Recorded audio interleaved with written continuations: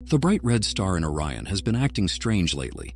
It dimmed dramatically in 2019, brightened again, and its surface has been shifting in ways astronomers rarely see. But why does that matter? Because Betelgeuse is a red supergiant, and it will one day explode as a supernova. And when it happens, the night sky will change forever. For weeks, Betelgeuse could shine as bright as the full moon. It might even be visible during the day. That familiar red point of light in the night sky will vanish. It will be replaced by a brilliant supernova remnant. Do we need to worry? The answer is no. Betelgeuse is 550 light-years away, so the explosion is completely safe for Earth. The only thing that will hit us is light. Will it explode tomorrow or in 100,000 years? We don't know.